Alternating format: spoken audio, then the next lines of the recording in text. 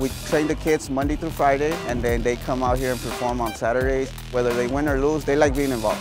They're always trying to tell me I did good, encourage myself more to become a better player and a better student.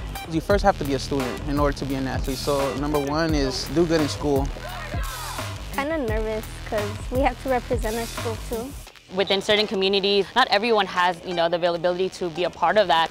As a young Latina girl growing up, I really didn't have that exposure. I think we're pretty good. We just started, but I think we're looking good. I want to make it pro. We're culminating everything with the Unity Cup. 64 teams, 32 boys, 32 girls. It should be an amazing day of festivities. Adidas is really trying to build this out and have something really special for these kids there that day. It's not all about running and things, you have to do with your mind as well. Way to play. Way to play.